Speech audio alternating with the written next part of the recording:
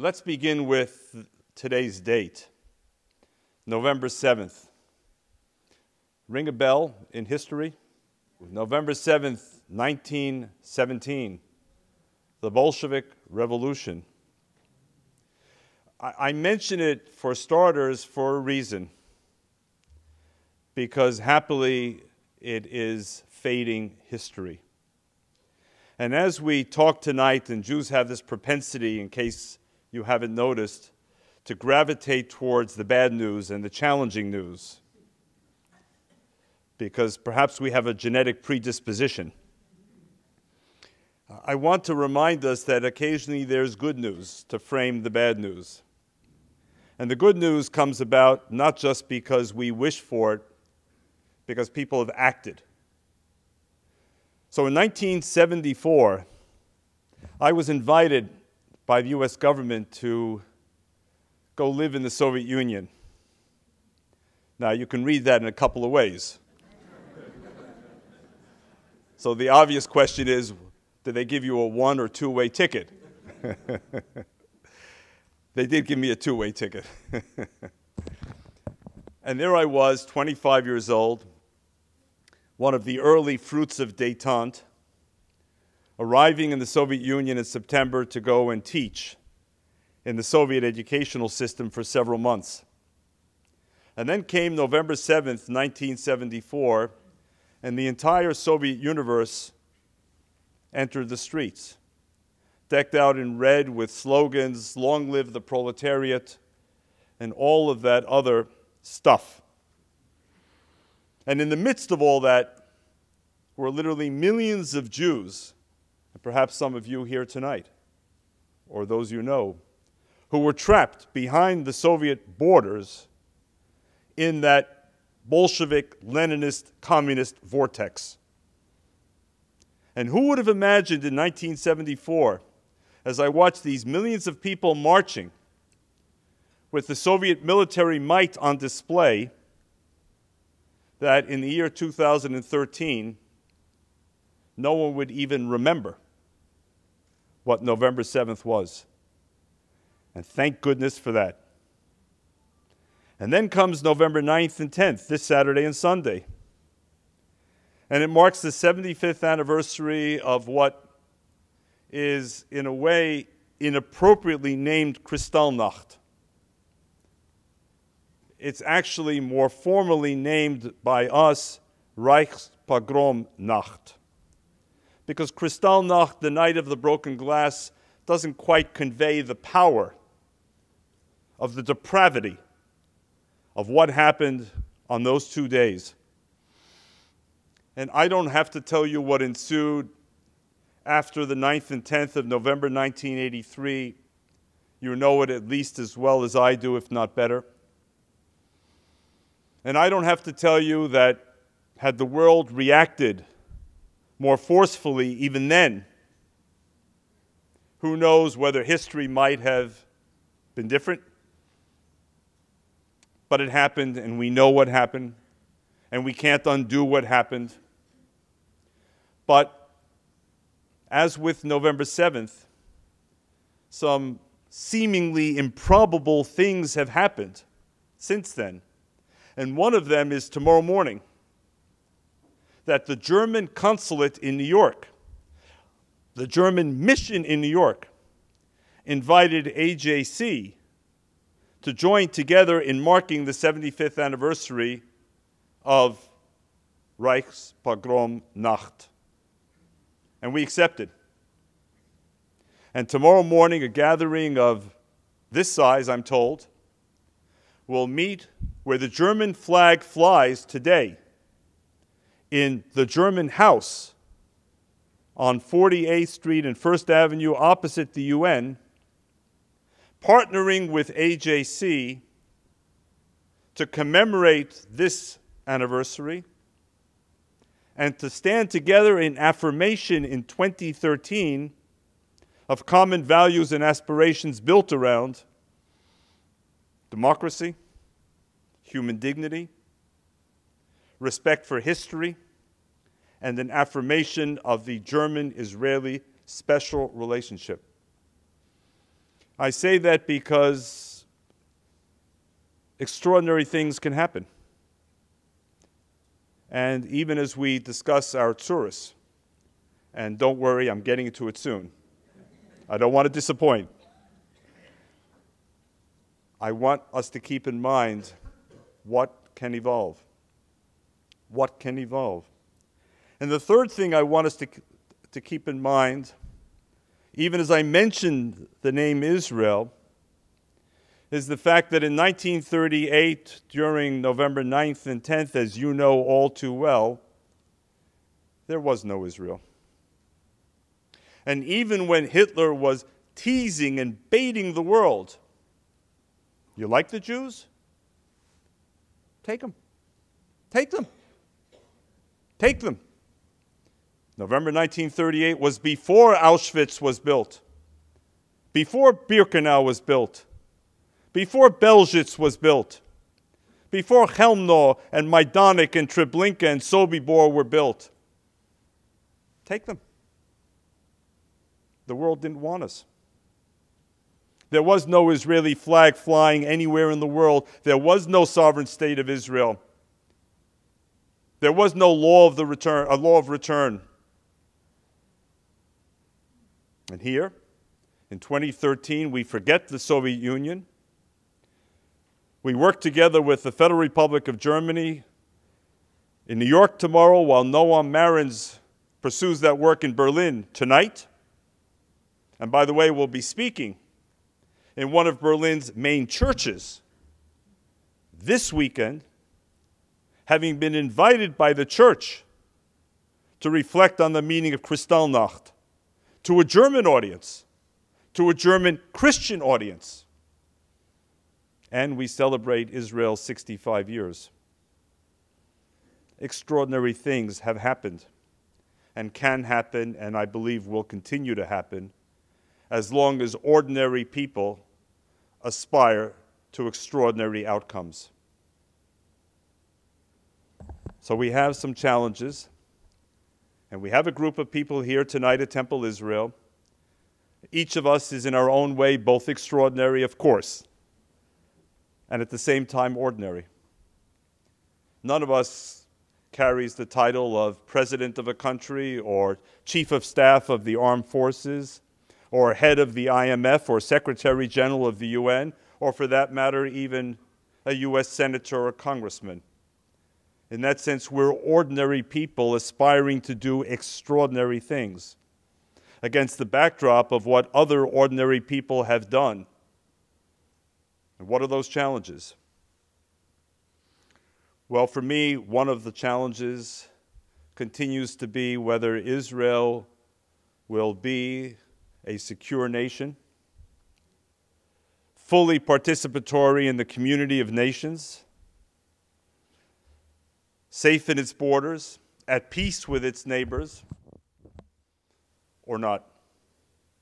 Now that depends first and foremost on the ordinary, extraordinary people of Israel who are on the front line of waging the efforts. But there is, I've always believed, a second front. The second front is a global front. The Israel battle is not only an Israeli battle. The Israel battle is a global battle that needs to engage each and every one of us who cares about the well-being of the rebirth of the state of Israel in our lifetimes, and who will simply not accept the stark reality that the UN General Assembly adopts 22 anti-Israel resolutions each year, including this, we expect, and 4 resolutions involving all the other countries of the world combined. We cannot accept it. We cannot accept the fact that the United Nations so-called Human Rights Council in Geneva not only does not offer Israel membership to participate in its deliberations, but in its standing agenda has a separate permanent agenda item, number 7, dedicated to an Israel deemed guilty from the get-go. By the way, no other nation in the world has a separate agenda item. Not North Korea, not Syria, not Iran, not Venezuela, not the Congo, not Zimbabwe. Let me go down the list. Only Israel. Only Israel has a permanent agenda item that deems it guilty and worthy of separate periodic review, while other nations go too often scot-free. We cannot accept it. It may be the current reality, but we're going to do our darndest to ensure that it's not the future reality. And we're not going to accept, I believe, those of us who are friends of the State of Israel, and I might add, no less, friends of the truth. Those who would wish the world to believe that Israel and Israel alone is the source of the conflict in the Middle East. I don't know how many times I've heard in our AJC diplomatic meetings, whether at the UN in September or around the world, how many times I've been told, taught, lectured, instructed, Mr. Harris, don't you understand? If only we can solve the Israeli-Palestinian conflict, we will bring peace to the entire Middle East. After which, a comment like, and why doesn't Israel want peace? And why won't Israel compromise? And why won't Israel make concessions? And in the world of frontline advocacy, which AJC is engaged in, you have to be ready with a response which is not your gut response. Your gut response essentially wants to say, are you out of your bloody mind? Do you have a clue what you're talking about? You think that you want peace for Israel more than Israel wants peace for itself? You think that the people of Israel have lived for 65 years in the absence of peace? True peace? Real peace? And revel in it? You think that the people of the Shoah, the Jews from Arab countries who were forced to leave, the Jews from communist countries who were expelled or persecuted, have all come to the land of our ancestors, to the land of the prophets, in order to live in perpetual conflict? You need to teach us, the authors of Lo Yisagoy El Goy Cherev, Lo Yimadu Ad Milchama, you're going to teach us that nations should not lift up sword against nation, nor shall they learn war anymore. You're teaching us? And you want to tell us, Mr. or Mrs. Minister, Mr. or Mrs. Prime Minister, Mr. or Mrs. Ambassador, that you really believe that if Israel were at peace, or heaven forbid that Israel did not even exist, that 120,000 Syrians would be alive today and not dead, whether by chemical weapons or the old-fashioned way, conventional weapons. Do you really want to believe that the Sunni-Shiite conflict, which is being played out before your very eyes, in which you saw the outburst of Saudi Arabia, for example, pointing a finger at the United States and saying, what are you doing about Syria? And what are you doing about Iran? You think that would go away? Magically disappear? Sunnis and Shiites would live in harmony from now till eternity? Do you really want us to believe, Mr. or Mrs. Minister, that what we've seen unfold in Egypt would magically disappear and Egypt would rival Sweden on the Human Development Index and the Human Freedom Index if Israel were only not a, quote, problem? You really want us to believe that? Do you really want us to believe, Mr. or Mrs. Minister, that the UN Arab Human Development Report, which has been issued several years since 2000, and which speaks about a freedom deficit in the Arab world, a gender deficit in the Arab world, a knowledge deficit in the Arab world, would magically disappear because Israel is the source of all the problems in the Middle East. Mr. and Mrs. Minister, stop reading your foolish talking points. Please, respectfully, open your eyes and understand what's going on here. Israel is a country that was born to seek peace. Israel is a country that more than once has attempted, perhaps more than any other nation on the face of the earth, to risk its own security in the sake of peace. But not peace at any price. Not peace at any price, because Israel does not live wedged between Norway and Sweden. Israel lives between Syria and, Mr. Minister, imagine if President Assad were not targeting his own people but targeting Jews. How would the picture look, do you think? And, Mr. Minister, Israel's wedged between a Hamas-run Gaza. Mr. Minister, have you read the charter of Hamas any time recently?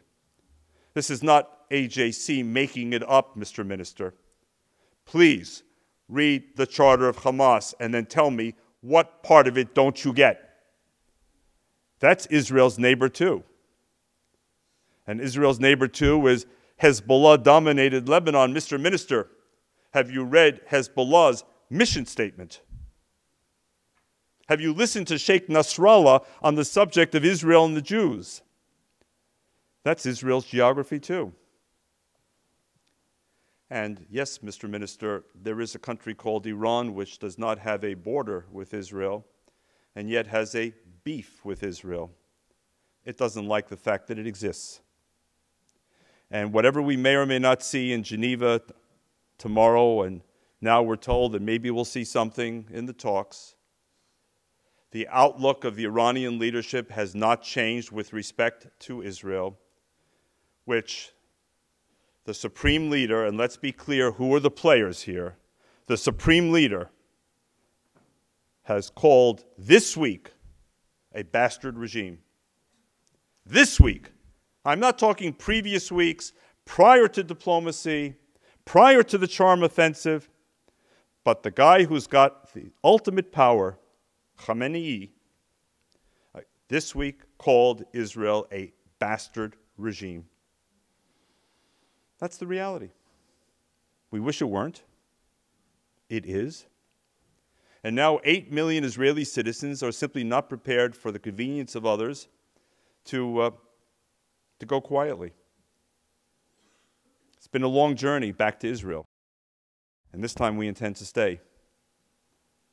And say we to the world, Israel represents the only outpost of our common humanistic values, our common democratic values.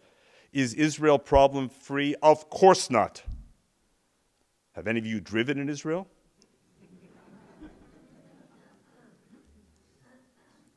I'm not sure I would yet compare service in Israel to that of Singapore Airlines. Okay.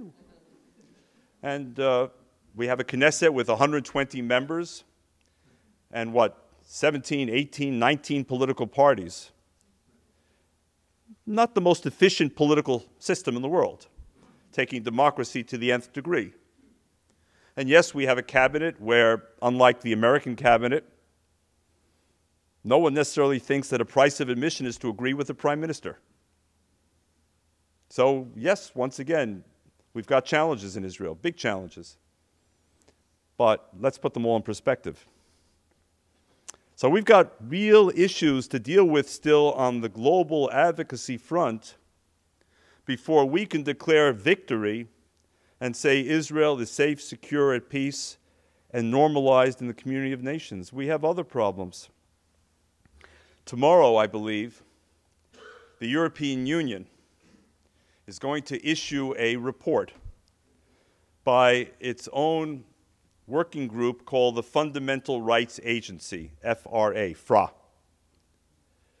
And that report, and we've gotten an advance copy of it, is based on interviews with over 5,000 Jews in 8 EU countries. And those 8 EU countries comprise 90% of the Jewish population of the EU today. And you know what that report's going to show? Let me give you some sneak previews. It's going to show that 22% of all European Jews will no longer go to an event like this. They will not go to a Jewish event. They will not go to a Jewish space out of fear, not out of apathy, out of fear. Fear. 22% of Europe's Jews say that they will not go to a Jewish event of any kind out of fear. The report will say that more than 40%, 40, of Jews in France, Belgium, and Hungary alone have or currently are considering emigrating because they see no future for themselves as Jews in the current climate. And 1/4, if I recall correctly, have said that they expect to be the target of an anti-Semitic incident in their countries in the next 12 months. 1/4. And there's more along these very depressing lines. So my question to us is, we can't change the numbers. We can't drive the numbers down simply by wishing the numbers to be driven down. But as with the challenges facing Israel in its region and the world, what do we, caring, committed, passionate, proud Jews, blessed to live in an America today, which may not have responded adequately to Kristallnacht, but certainly stood up when it came to rescuing Jews in the Soviet Union and Ethiopia, and certainly has stood up to defending Israel in the international community on so many occasions. What do we do with this information? What do we do with it? We can't pretend we don't know it. I've just shared it. It'll be out tomorrow. It's going to be in the press. It's already been in the Times of Israel, and it'll be in newspapers all over Europe and elsewhere. What do we do with this information? How do we sleep at night? Just as I ask myself, how do we sleep at night, knowing that the United Nations, with all of its noble goals in its charter, has singled out Israel for unique, systemic, structural discrimination? Ladies and gentlemen, what do we do with this information? What do we do with the information knowing that there is a regime building ballistic missiles and, at least until now, enriching uranium and reprocessing plutonium that calls the state of Israel a bastard regime? What do we do? And I know that each of us, from our study of Jewish history of the 20th century, says to ourselves, if only we could rewind history and have a second go at it. If only we could know then what we know now, both about the news and about what works and doesn't work, maybe something could have been different. But in a way, that's a vain effort. We will never know, no matter how many times we replay it, if we could have found the key to unlock FDR's mind on the subject of rescue. We don't know, we will never know, and in some respects, it's almost a narcissistic exercise.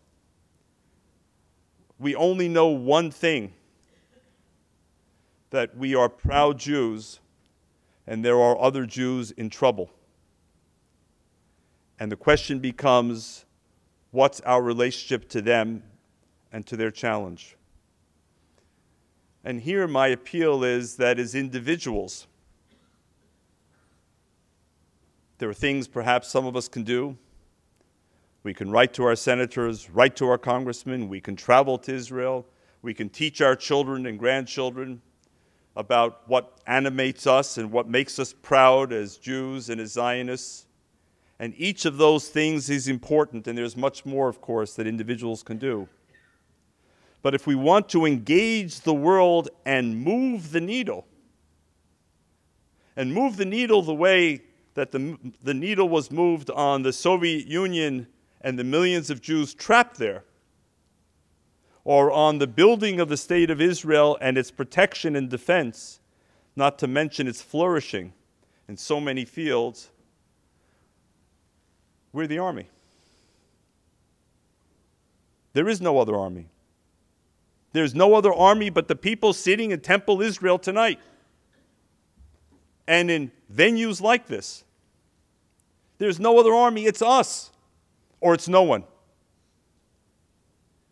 And in order to engage those global actors and those global issues, often transnational, cutting across countries, we have to stand together. And not only stand together symbolically, but act together and act smartly. I've learned in advocacy over many years, it's not enough to be right. You have to get those who have the power of decision-making to agree with you that you're right. So for me to go around and convince myself that Israel's on the side of peace, or that the United Nations is violating its own charter by discriminating against the State of Israel, or that Iran does threaten the State of Israel, or that anti-Semitism is on the rise, it's not enough to convince myself. I've got to go and convince the people who can make a difference and change those policies. That's where AJC comes in. That's where AJC comes in. What we're offering you is a global platform that begins right here in Bergen County and cuts across the state, the country, and the other countries around the world, and that in a way elevates each of us from individuals to a powerful national and global force. I individually cannot meet the Prime Minister of Greece. I know that. I can't meet him to discuss the Golden Dawn neo-Nazi party. I can't meet him to discuss building a strategic partnership with the State of Israel. I cannot meet with him to discuss how he will steer the EU, of which he becomes the president on January the 1st. As an individual, I've got no access. But AJC knows Antonis Samaras for the last 25 years. He's our email buddy. We meet him several times a year, privately, in Athens, in New York, in Washington. And we meet his foreign minister and his defense minister. And I can go around Europe and around the world and offer you similar examples. We're offering you a global platform which says, together we can move the United Nations. Together we can stand up for Israel. Together we can confront anti-Semitism as it rises and threatens European Jewish communities, not to mention what's going on in the Muslim world on the subject of anti-Semitism. Together we have a chance. Alone we don't. And I will conclude by offering a couple of examples of what that togetherness can achieve. This past summer, the EU, at long last, after too many years, took a step forward. And it designated the military wing, so-called, of Hezbollah as a terrorist organization. We would have wished for the entire organization, but we'll take what we can get and keep going. That did not happen easily. I could spend hours going through each of the 28 EU countries. And the AJC advocacy, usually quiet, unheralded, that went into each of the 28 countries. Some were quite easy to convince, others not easy at all. but how it was achieved. And that came on the heels of an earlier AJC effort, a successful effort, to help persuade the EU to put Hamas on the EU terrorism list. Now, you might say to yourselves, well, it's so obvious, what's the big deal? Well, let me tell you, what's obvious to you is not necessarily obvious to each and every one of the EU member states, whether for reasons of politics or business or diplomacy or, yes, fear and intimidation. Some countries were not eager to go down this road with Hamas, and even less so with Hezbollah.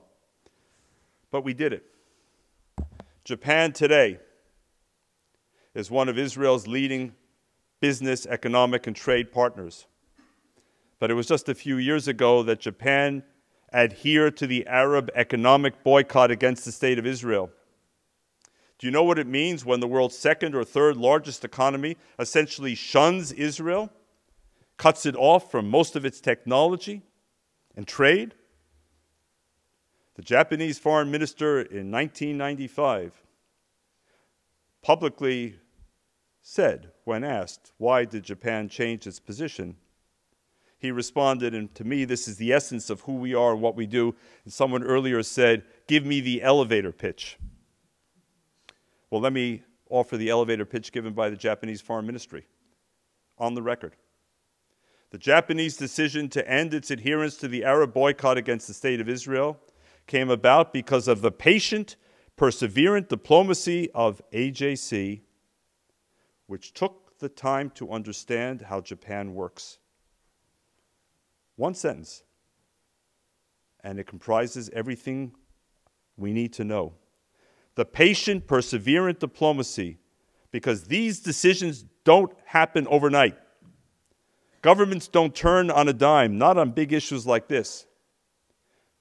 That took the time to understand how Japan works. Remember what I said, it's not enough to be right. You have to convince the target audience why they should agree with you. And we were able to find the right arguments to convince the Japanese government not just why it was in AJC's interest, or not just why it was in Israel's interest, but why it was in Japan's interest, not to allow itself to be blackmailed and intimidated by an Arab boycott threat. And you know what? The Japanese dropped their adherence.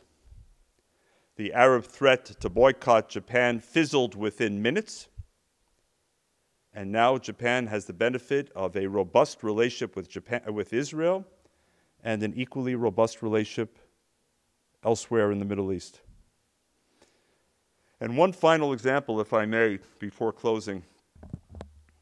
You may remember on September 23rd, 2011, President Mahmoud Abbas formally submitted a letter to UN Secretary General Ban Ki-moon asking for full membership in the UN of the State of Palestine. That request was, as is traditional, handed over to the UN Security Council. The 15 members of the UN Security Council had to deal with that request, which would have given the so-called State of Palestine equal status in the UN to China, Russia, the United States, France, Italy, Brazil. The United States could have vetoed it.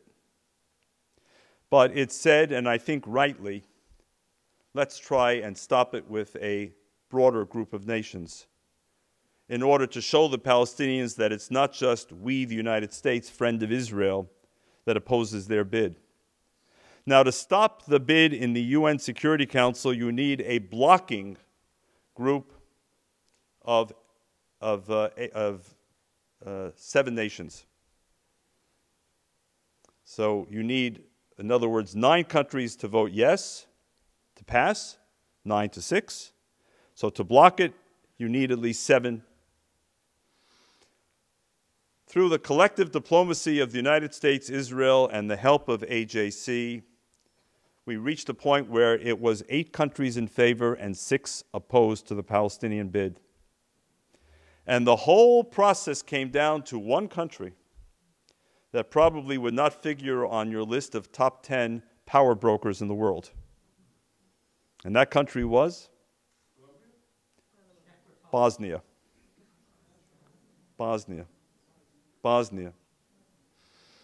It all came down to Bosnia. And frankly, I think since a certain event happened in Sarajevo in 1914, I don't think there's been as much attention paid to Sarajevo/Bosnia as we saw in 2011, when everyone from every side was besieging the Bosnian government, and in the terminology of social media, becoming their BFF. Right? Oh, Bosnia, my favorite country in the world. I've always wanted to come here. I've been thinking about investing. I love the Bosnian people and culture. Yesterday, they didn't know Bosnia existed.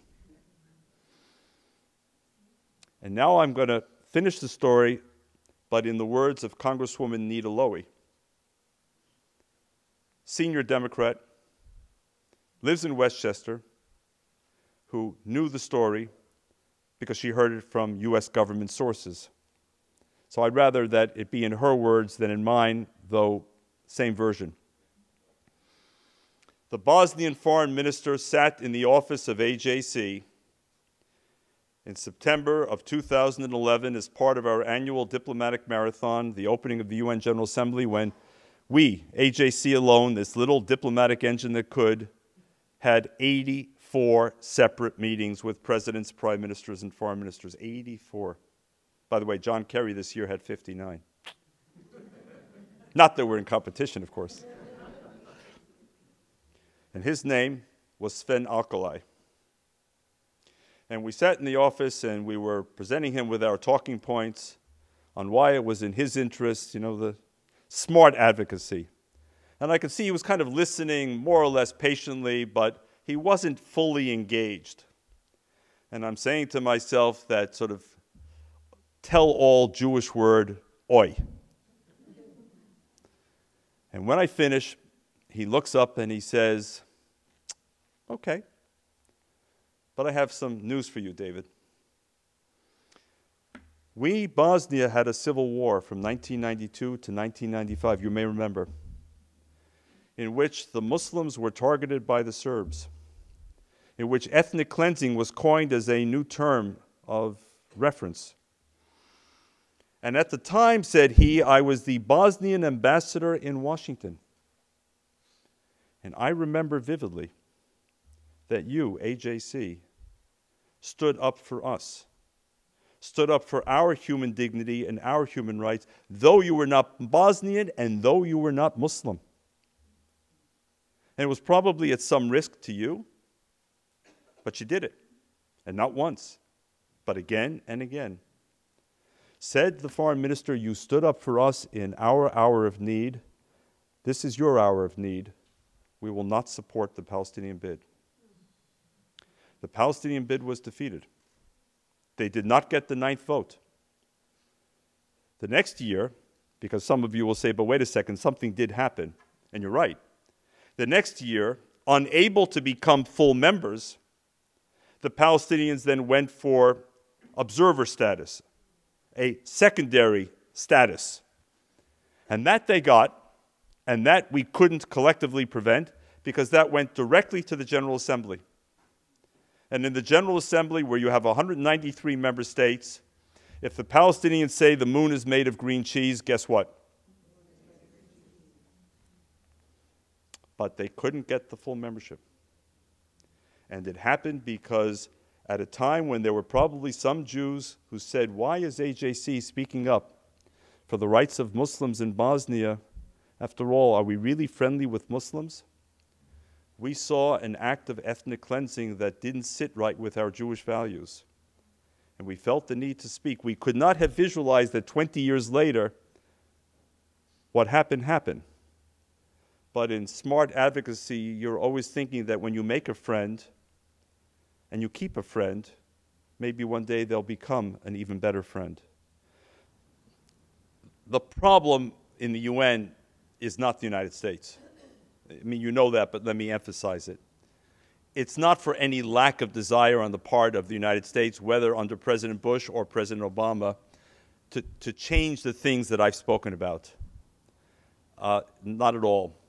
But the power of the purse only goes so far. Because the reality is, and we need to understand this, the UN is nothing more or less than the conglomeration of its member states. That's who the UN is. The UN today is the 193 member states who comprise the UN. So if the United States withdraws its funding, it doesn't necessarily compel the majority of nations to say, that's terrible. It may more likely compel countries like Saudi Arabia to say, how much was the United States contributing? Here's a check. And by the way, you want proof? Egypt. Egypt. We thought, and we said so, that the United States made a mistake in suddenly withholding military assistance to Egypt. Let me be clear, we're under no illusion that Egypt today is a Jeffersonian democracy. Okay? That's not the issue. The issue, in our view, is that today in Egypt, you have two choices, not three. You have a choice between the Muslim Brotherhood or the military-backed regime. One day we hope that there will be a third alternative, which embodies a secular civil society that will embrace democratic values and emerge. But that's not happening today. So why in the world would we want to diminish the military-backed regime, which is pro-Western, pro-American, supportive of the peace treaty with Israel, anti-Hamas, and why would we want to hurt them? But the moment we started to pull, the Saudis came along and said, to whom do we write the check? And what we think is a lot of money to the Saudis was peanuts. And they brought the money. And by the way, if the Saudis didn't bring the money, you want to know who else is online? The Russians. The same Russians who are spending tens of billions of dollars in Sochi to create the world's best Olympics can also write a check today for a couple of $billion and displace the United States perhaps. And finally, I want to offer an example, a real example. UNESCO. Know what happened there? The United States withdrew from UNESCO because UNESCO offered membership to the state of Palestine. We couldn't stop it. So we withdrew. Bravo to the United States. But has UNESCO closed? No. Have the other members rethought their vote? No. Is the state of Palestine out? No, it's in.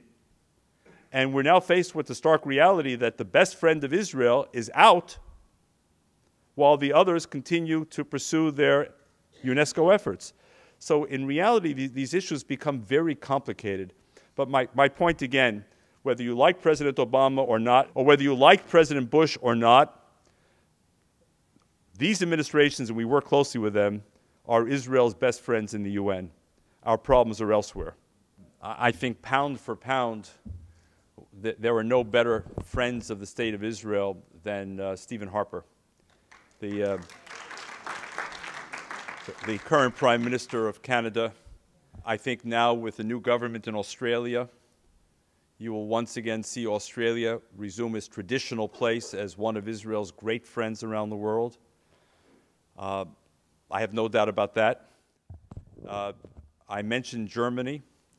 It can be hard for a group like this to process that, but Israel has no better friend in Europe and no more valuable friend in Europe than Germany. But Israel has other important friends in Europe too, and a number of them, again, may come as a surprise to some of you. Many of the former East European countries, countries like Poland, certainly the Czech Republic. The Czech Republic, pound for pound, may be the most pro-Israel country in the world. Romania, Bulgaria, I mentioned Greece. Cyprus is making an important shift towards Israel. India has a critically important relationship with Israel today. South Korea, Japan, I can keep going, all have important relationships. I don't want to define them here because each one is specific, but the notion that some peddle that Israel is isolated politically, diplomatically, and strategically is something I reject. On the front lines of advocacy, I see day in and day out that even countries that vote against Israel in the United Nations bilaterally have robust relations with Israel very often. India is a perfectly good example.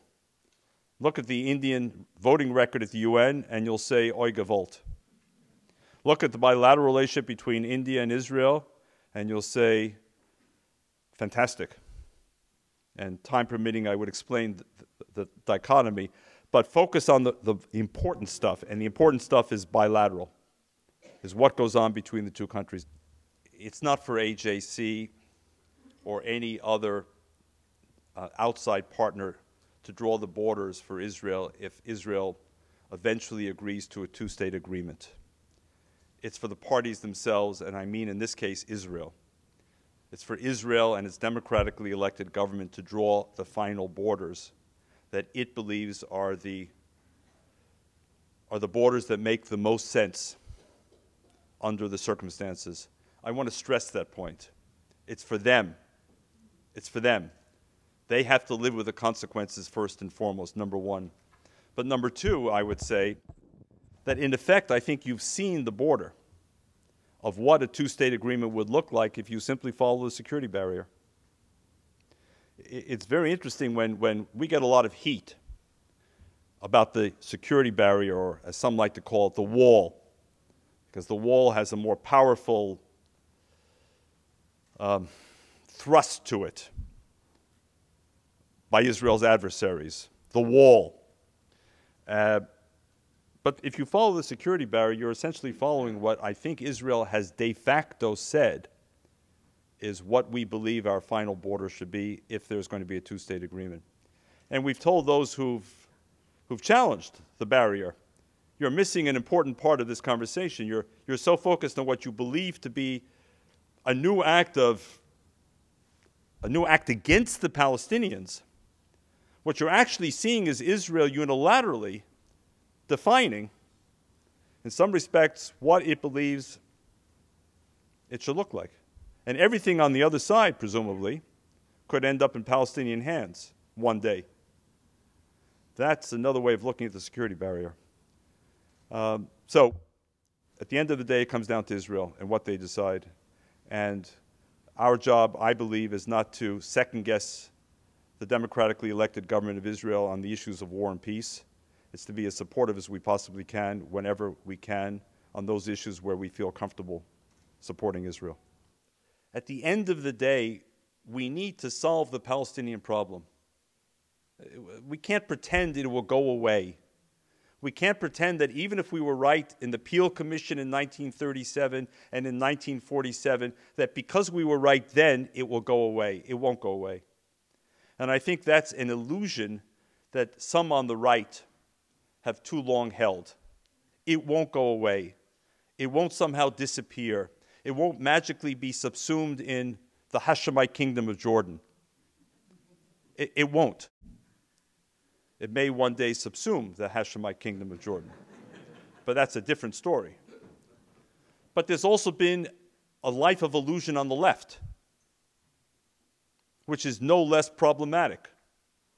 And the life of illusion on the left has been that at any moment in time, peace is obtainable, but for Israel's intransigence, which in an earlier meeting with a few of you, I referred to as the IOI syndrome, the if only Israel syndrome. If only Israel pulled back from Jerusalem, if only Israel stopped building settlements, if only Israel had a reasonable government, etc., then peace would dawn.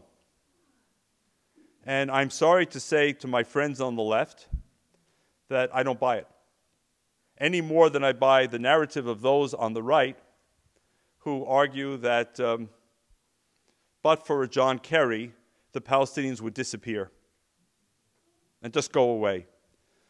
And so I occupy a difficult centrist space which has to juggle two competing narratives at once. And by the way, the two competing narratives are not just the Israeli and Palestinian, they're my own. And one narrative is a narrative of hope, and the other is a narrative of fear. And I coexist with both. I want to believe that one day a new King Hussein will emerge. One day a new Anwar Sadat will emerge, who does not necessarily reflect a Zionist outlook, but who understands a more fundamental issue even than that.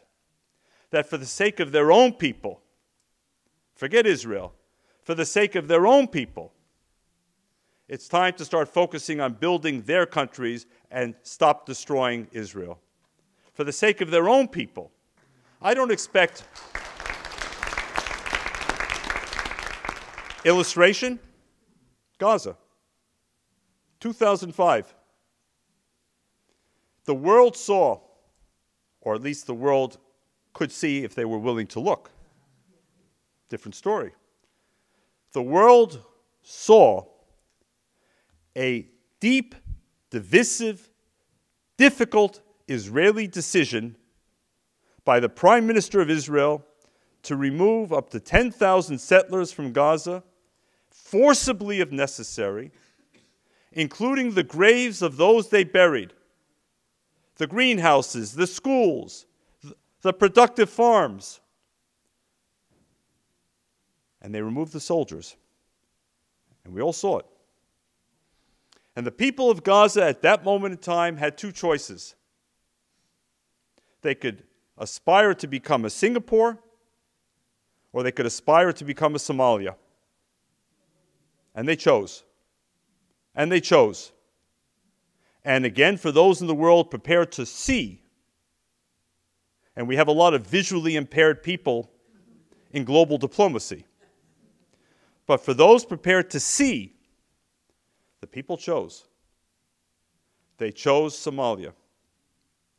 And by choosing Somalia, they chose the destruction of Israel as more important to them than the construction of Gaza. They were given the choice. And you know, had they chosen the Singapore route, I have no doubt that billions of dollars would have flown from Europe, the United States, the IMF, the World Bank, private donors. You remember, a group of Jewish donors, in the spirit of hope, said, we're going to collect money and we're going to ensure that the greenhouses stay as a sign of a friendship and an investment because they're productive. We're going to give you the greenhouses to get started. We don't owe you anything, but we're doing this because we have a stake in you becoming Singapore. And what happened to the greenhouses? What happened to the greenhouses? So I can also write stories in the New Yorker, or at least, no, I can't. I wish I could. But we can't live in an illusory world. It would be nice. But I can't want peace and construction in Singapore more for the residents of Gaza than they want it for themselves. I can want it. I can explain to them, if they'll let me, why I think it's not just in my interests, but in their interests. But ultimately, it's their decision. And they decided. And they decided. And what can I, as a friend of Israel, do in the face of their decision? It pains me. But I have no choice. I fully, totally, completely stand with the state of Israel against the threat of Hamas and all that it represents, because they're committed to destruction, much as I want to support a policy of construction. So let's stand together, folks, and let's draw strength from one another. And again, thank you so much for allowing me to speak here tonight.